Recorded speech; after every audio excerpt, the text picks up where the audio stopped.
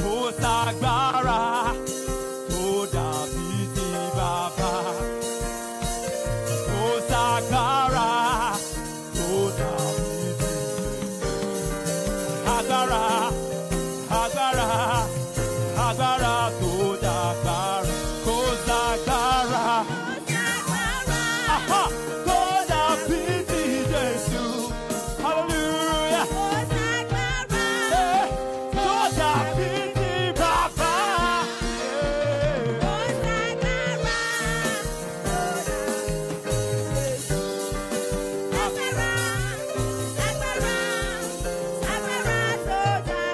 Bóyá kò sórúkọ. Tó dàbí ti Jésù. Hallelujah. Tó dàbí ti bàbá.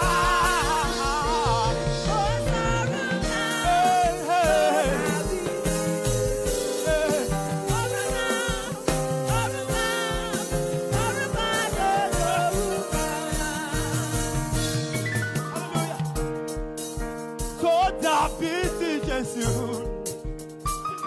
Kò ságbára tó dàbí ti bàbá. Kò ságbára tó dàbí ti Jésù. Óyá, agbára, agbára, agbára tó dàgbára. Kò ságbára. Aha! Kò ságbára. Kò ságbára. Tó dàbí ti Jésù. Agbára, agbára, agbára tó dàgbára lọ.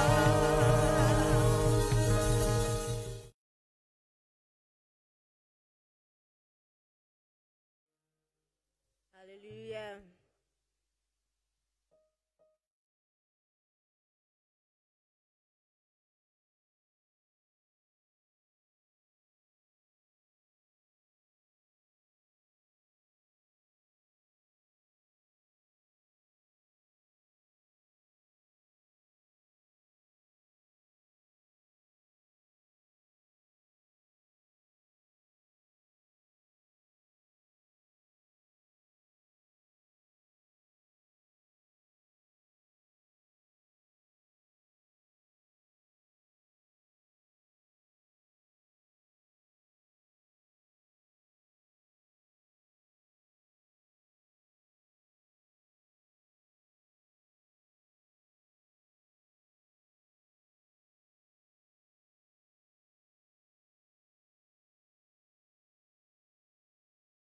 We call it fret and fit.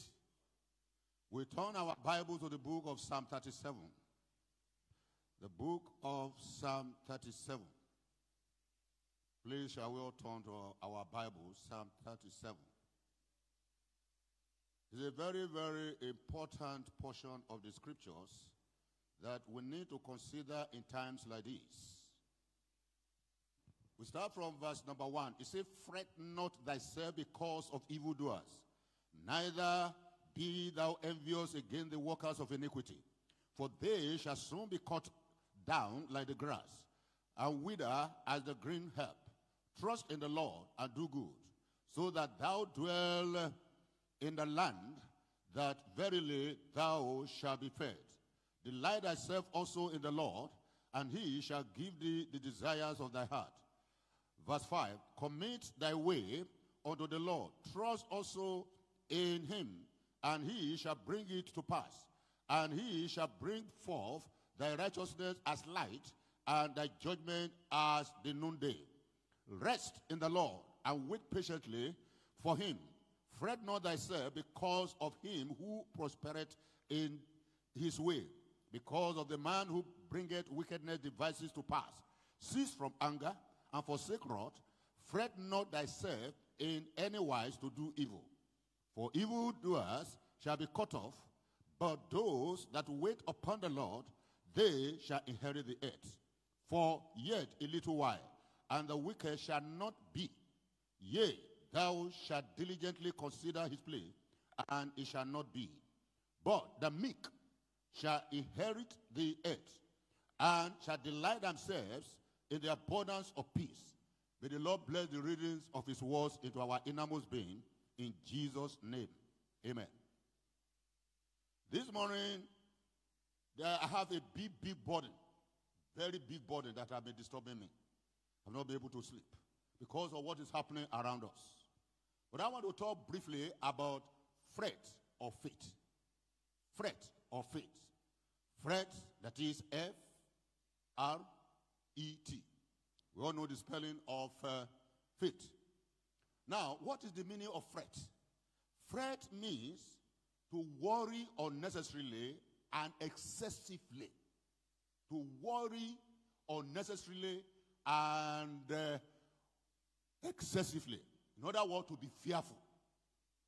God has a plan and a purpose, a program, a pursuit of abundant and successful life for his obedient, submissive children. The moment you give your life to Christ and you surrender your life to Christ, your destiny, your future, what you are, is in the hands of the Almighty God. And this is very, very important. Now, today, the world is seeking for peace. The world is seeking for happiness. The world is ignorantly rejecting the Prince of Peace, the I am that I am, the King of Kings, the source of happiness, the Lord of Lords, the Ancient of Days, the author of all authority, the apex of heavenly and earthly administration, the God who is Alpha and Omega, who is the chief priest, who is the prophet, who is all in all. The world had rejected him. And we see what is happening globally today. Why? Do you know either United Nations or some other big worldwide organization, when they want to hold their meeting, you know, so they don't call upon God, they just enter and start doing meeting. Which means the Almighty God who created the heaven and the earth has not been recognized. And that's what God intends us as human beings, irrespective of your background, to be able to acknowledge God all the time. Today, there is fear. Today, there is despair. Today, there is death all over. The other day, when I saw what is happening in Italy, and hundreds of coffins were lined up, I said, God, these people have died. Where will they spend eternity? That's what came to my mind. Where will these people go? Will God say because of coronavirus, enter into heaven? Never. Because it has its own condition and requirements of what to do and what you are supposed to do to enter into heaven. Of course, if you are listening to me today and you don't believe in hell or heaven, then you are joking. Whether you believe or not, that does not change the mind of God and what he has proposed even before you were born. He calleth things that be not as if they were. Is God. And for this reason, we discover lives are just being lost. But where will they go? Where will they spend eternity? And eternity means endless life. And Jesus gave one parable. He said there's a rich man and a poor man. One is Lazarus. He didn't mention the name of the rich man. He said, look, this rich man fear God. Did not fear God. Even he was always mocking the poor Lazarus. The Bible says both of them died. And when both of them died, the rich man, he said he had requested Lazarus, that was now staying at the bosom of Abraham in heaven, that please send Abraham just to put his finger and put it on my tongue so that I can taste water. He said, no, it's not possible. There's a gulf. There's a gulf. Now, it's Jesus that gave this story. So, if you don't like, believe it or not. That is why today, what is so important is salvation. You need to be born again. Corona or no corona. Let me tell you something. Apart from corona, we still have something today that is scientists have just discovered. They call it hantavirus. They say it's more deadly than corona. So where are we going? Where are we going to hide? That is the only way to hide is in Christ Jesus. Because he is the first and the last. He has all the power. He has all the strength. He has all the wisdom. He is the director of the heaven and the earth. He created the earth. The Bible said through him and for him, the earth, the world have been created. So if we neglect this Prince of Peace, how again? That's why the Bible says, if we neglect so great a salvation, how then? How? It's a question. Therefore, my dear brothers and sisters that are listening to me, this time is for us to have a sober reflection of why are all these things? These are human beings dying like goats, dying like chicken. There was a time that said we had chicken flu, and people, chicken were dying, okay? But then, now, human beings are dying. Both white doctors, even that are taking care of the sick, are dying. Where will they go? That is what is important now to ask ourselves. Okay? Many of the presidents of the country are coming out, crying and weeping. Italy president was crying and crying. I said, look, at this time, we have reached our peak. Okay?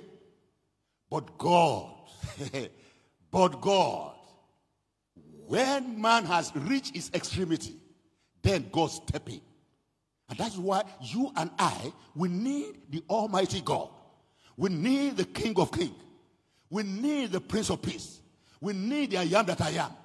We need the God who is the Ancient of Days. When you commit your life to the King of Glory, brother, you have no fear. You have no fear. Now, today, I want us to listen, please. Today, most of the best-selling books are concerned on how to be rich, wealthy, successful, live long, and eating lifestyle. What to eat so that you can do that. Now, if I eat all those things, and I'm very happy and very distant, a Fulani man just come to my house, just of recent, or about a month or 2 months ago in Kaduna. Somebody was in his house. 30 Fulani people just came to his house, his beautiful house, broke in and carried him. Now, he has eaten good food. He has done everything, but he did not offend them. They didn't know him from Adam, but somebody say he's rich, he has money, okay? Then they kidnap him. So what are we talking?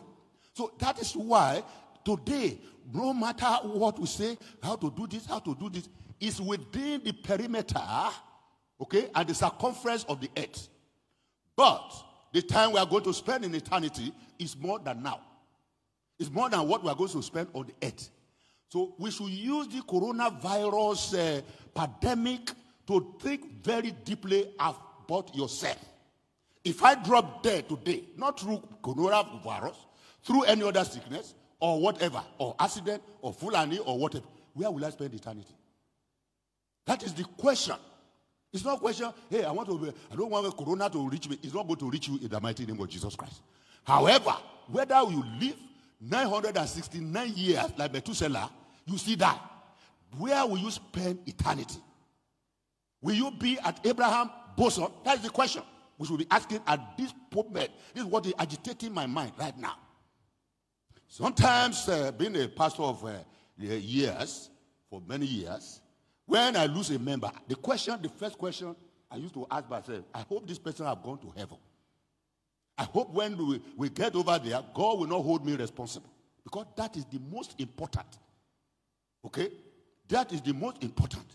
Today, including myself, I've written books or deliverance or prosperity or this or that or that or this. Because if you talk about write a book today on salvation, nobody will buy it. Nobody. You will not see buy it. Why? Because nobody is concerned. We are only concerned about the present now, which is dangerous. Therefore, my brothers and my viewers, I want us to think very deeply. Where will you spend eternity? Naked I come and naked I go. Now, all these people that I was seeing over the television and all this, they're just lying down there. In fact, there's a video that was sent to me where they were dropping money. That money is no longer useful to them. They're not after money. They are after their life. That is for now. But what of eternity? That's why the Bible says, what shall profit a man if he shall gain the whole world and lose his own soul? You have only soul. Life does not have duplicate. There's no copy. No copier on earth can duplicate. Of course, there's this issue of stem cell and all this kind of people say clone and all those things. But scientists have not been able to come out that we can produce human being. Okay? We have not been able to see, I say, this is the person that we have duplicated and this. And if this is happening, then we have to work for our salvation with fear and trembling, so that we will be conscious of hereafter. And I believe that if we do that, God will help us. Apart from coronavirus, young men today are doing what? Committing suicide. Your young people are committing suicide. Apart from numerous other sicknesses, ICC, okay, terrorist group all over the world, they are busy, even as we are talking about coronavirus, they are busy killing. Of course, recently, about 2 weeks ago, or 2 or 3 weeks ago, in the northeast of Nigeria, we are talking about soldiers who are being, massacred by Boko Haram. Okay? And these are the people that were depending, they are supposed to protect us. They could not even protect themselves. So if you are putting your mind, your faith, or your thought, and your will, and your mind, or human being for protection and security, you are wasting your time. Only God, the everlasting rock of ages, the ancient of days, the true and living God, the God of Abraham, Isaac, and Jacob, can give you real and true security, protection, divine guidance, divine leadership, righteousness, and long life. Because he knows everything. He knows. The day before you are conceived, God knows. That's why we call him omniscient God. Okay? And for that reason, brothers and sisters, we need to wake up and stand for God. God is the only one who can protect us because he's our Father when you give your life to Christ. While my children were growing up, I used to carry them. I would throw them up, and then I would catch them again. Carry this up, they will be laughing. So one day I called them. I said, are you not afraid that you will fall? He said, afraid of what? Are you not our Father? Will you allow us to fall? Huh? I said, no. What if I make mistake? He said, Daddy, you can't make that kind of mistake. We are your children. That is the thing with God. The moment you surrender your life to the King of Kings, to the Lord of Lords, the Ancient of Days, the God who is the all-powerful God, your security is sure. Corona or no corona, your life is not a function of corona. Your life is hid in Christ Jesus, who created the heaven and the earth. Before all things, that's why when they were asking questions, he said, before Abraham, I am. So that is the only solution. And I tell you, brothers and sisters, the more we neglect God, the farther away we run away from God, the farther away peace will come to us. Healing will come to us. Because he is the great physician. He is the all in all. Brothers and sisters, let me tell you. Let me just give you some example in the Bible. Nehemiah was being pursued by Tobiah and Sanballat to kill because of God's work. Did God allow it? No. With all the weapons, with all the strategies, nothing, he completed his assignment. And by the grace of God, those of you who are children of God, you are going to complete your assignment here on earth successfully. No corona, nothing will touch you in the mighty name of Jesus Christ. That's the purpose of salvation. Okay? You have assurance and blessing here on earth, and in heaven above is waiting for you. Jesus said, I've gone to prepare a place for you. For who? For believers. For those who have given their lives to Jesus Christ. Okay? They evaded everywhere, but Nehemiah succeeded. What was Shadrach, Meshach, and Abednego? They were put into the very furnace directly. But did God allow them to burn? It is the enemies that died. Okay? What of the disciples? Peter put in prison. Okay? And lock. The angel came and woke him up. And he passed through the wall, passed through the gate. Nothing. Nobody, they say the door is closed. This is what we call divine protection for the believers, for obedient children of God.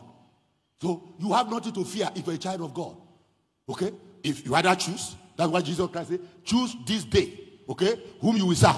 Whether it's the God of the Amorites, the idols, and all those. But when you choose Jesus, there's just assurance and confidence and faith that with God all things are possible. And there will be assurance that God is going to help us. Today, what are the signs of fretting and fear?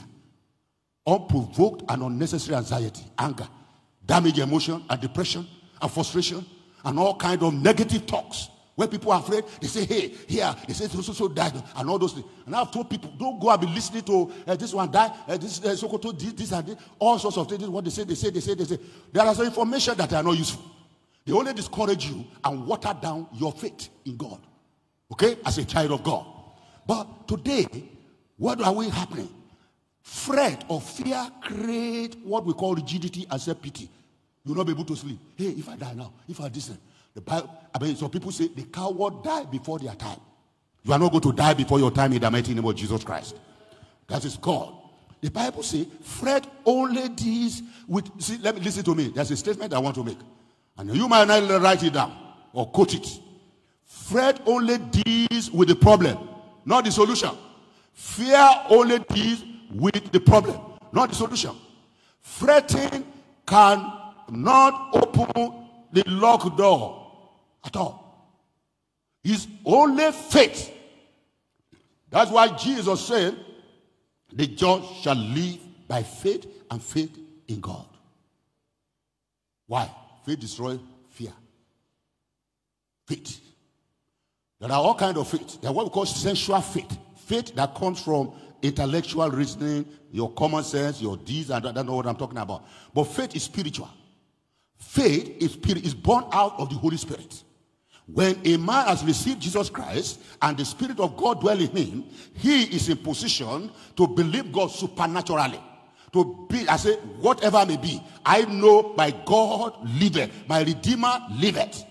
You'll be able to say it with boldness. I say, yes, God is still God. As one of my pastors used to say, God is still God. Now, faith turns hopelessness to hope. Turn loser to become gainers. Turn mistakes to miracles. Doubt to doubt. Faith acknowledges God that is all in all. That is it. Faith surrenders everything completely to God. That's why the Bible says, without faith it is impossible to please the Lord. You can't. And you cannot have this kind of faith I'm talking about without you surrendering your life to God and living in righteousness and obedience. It's not possible. Because it's not by power, it's not by might, it's by the Spirit of God. It's by the mercy of God.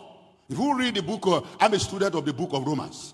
Because it talks about condemnation, it talks about righteousness, it talks about justification, it talks about sanctification, it talks about so many things. And being an intellectual, and I strongly believe being a theologian, I love those kind of analysis of Paul. Okay? So, encompassingly, what are we? We are saved by grace. By who is bringing that grace? God's grace. God's mercy. God's direction. God's love. God's assurance that I am a child of God. Even as I'm preaching now, I'm so confident that if I drop dead today, by his grace, I'm going to make heaven. Yeah. I've seen some of my members die.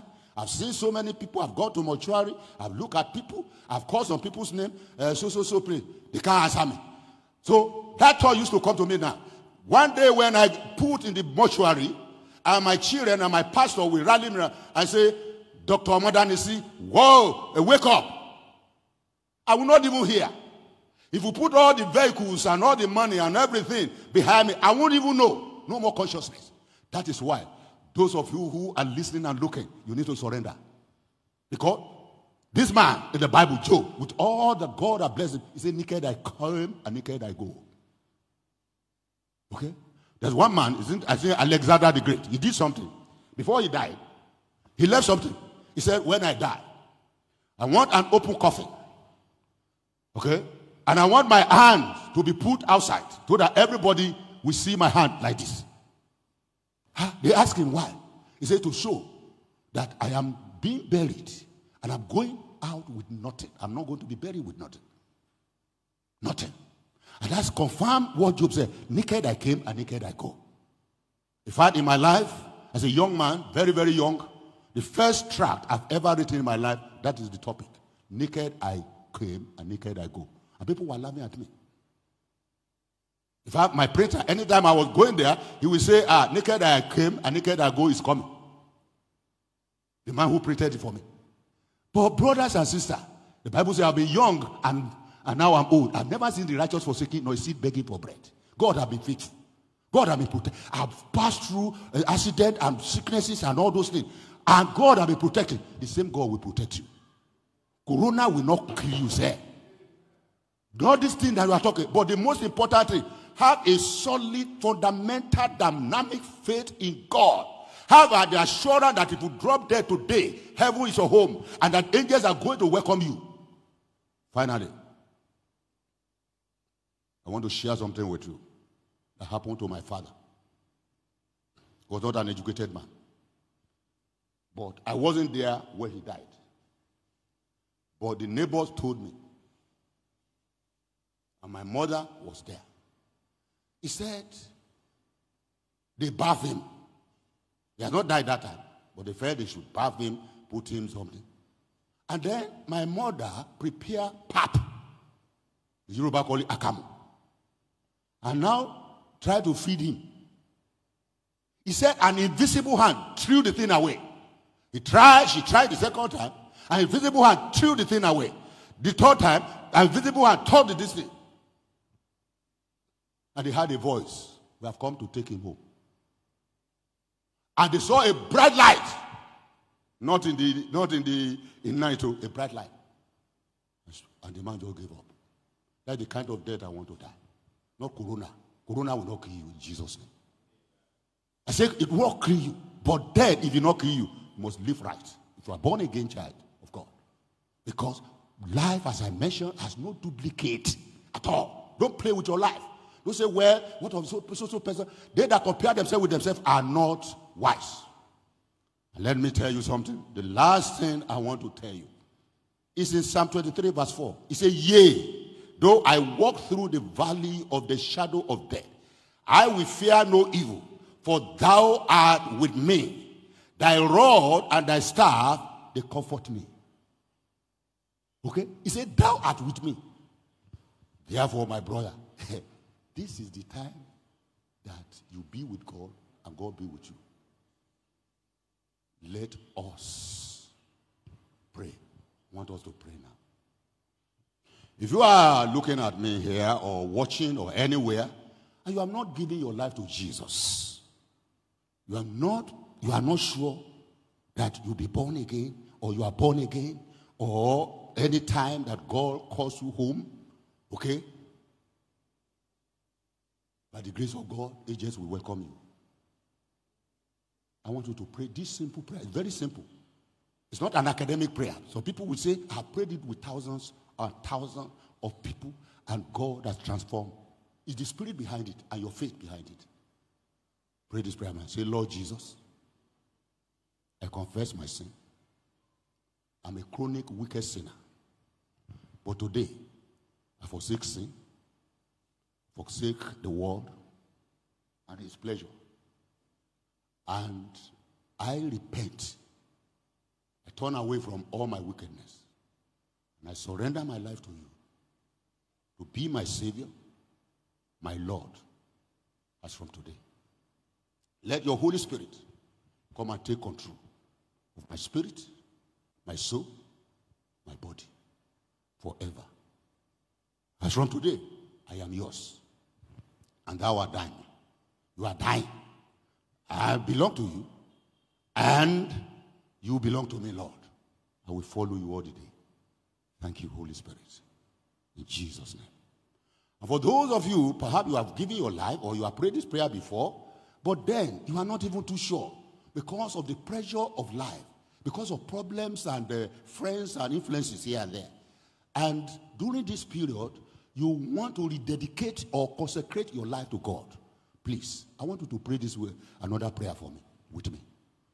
Say, Lord Jesus, whatever happens, by your grace, by your mercy, I will make heaven my eternal home. So help me, Lord. I promise to follow you all the way, during harmattan, during snow, no matter how the weather or the journey of life is tough and rough. I have made up my mind that I will follow you. Thank you, Holy Spirit. In Jesus' name.